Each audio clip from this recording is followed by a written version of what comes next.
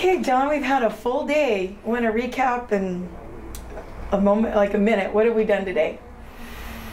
Did we do anything? I felt like we missed lunch. We just we did miss lunch. Missed lunch. We talked a lot. I don't know. I think we got everyone pretty much on the same direction, which is a hard thing to do. You have to put a base down of, okay, what are we going to do? Because you got so many people, and if they're all going in different directions, it doesn't really help. And now I think we've pretty much locked it in. We're going to start with this. We're going to start with that. And now I guess the next level is we need to figure out which criminals we're going to start with next. But at least we got it down to that base, and so I think we've accomplished a lot. And a lot of the issues since today is the 15th came to the head with our banking situation, and we've got emails from them. Everything's pretty much handled for the next couple months, which is a big accomplishment. And I can't complain about the bank. They really want to help. They said, you know, what do you need? Tell us what you need. I kept telling them, I don't know. I have no clue what I need, but I will. So by Monday, I have to have a package together, and they will put together a funding program to help us get to the end on the renovation and getting things straightened out. So we've got 90 days to rid 30 years of problems. Yeah, 30 years is it. It may be longer than that. Those were built in the 60s, so they may have started right off down in the hole, but we can change that. Great, great. Any final thoughts for today? What's your mission for the next month?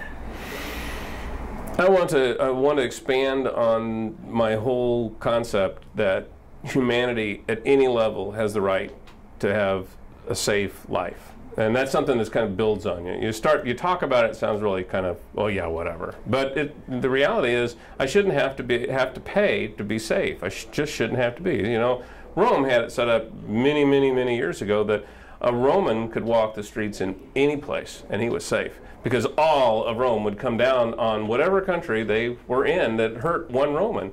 Well, this is America. Why we protect our citizens across the ocean sometimes, but our citizens right here, the people that are in our country are not safe to sleep at night. Their children aren't safe to go outside their house. They're got to be careful who knocks on their door. Inside a community where other people can see that this is going on and no one steps up and does anything. No one makes a call, no one stops them. They are afraid of them. We have let criminals take over the streets in some areas because they don't have the money to support themselves, to get the security, to get the things that they need. That doesn't need to be that way. We can change it, and that's what I'm working on for the next 30 days.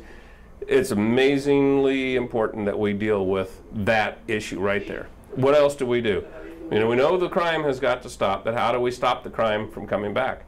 How do we get these people to a level where they will protect themselves and their property? Where do they get that responsibility of their own stuff? How do we take that idea out of their minds that someone will come and help me, and we need to take that and turn it to, I can help myself. I can do this. I can protect this. This is my spot, and I don't have to be afraid to be here. And it's a hard thing to change. It's a long, the 30 years of criminality that's been in there is now got to be turned around. Not only the criminality has to go, but the people that have been suppressed by the criminals have to bloom back up and be given that strength and that power to be able to take care of their lives again.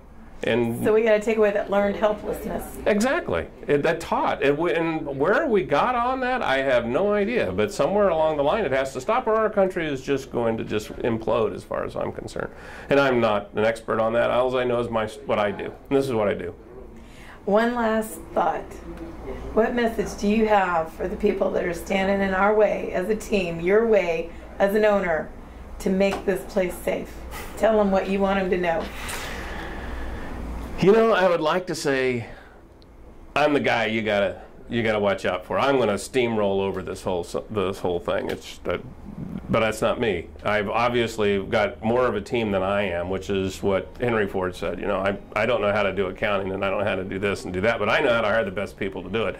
Well, I don't necessarily know how to hire them, but they've sure come to me. And if I was someone out there trying to stand in the way, I would want to take shots at me, because I'm the weak link out of everyone that's dealing here, because I really don't have a clue about how to handle some of this stuff. But between Dottie and Jose and Michael, and you can tell with Laura and Vicky and all the other people that we've got involved, they don't have a chance. I mean, really, this is a group of people that is highly educated and highly trained, a job that it comes easy for them. You know, all I have to do is just kind of, I think my job really is to just stay out of the way and let everything else happen, because I can see it's out in front of me already. Great.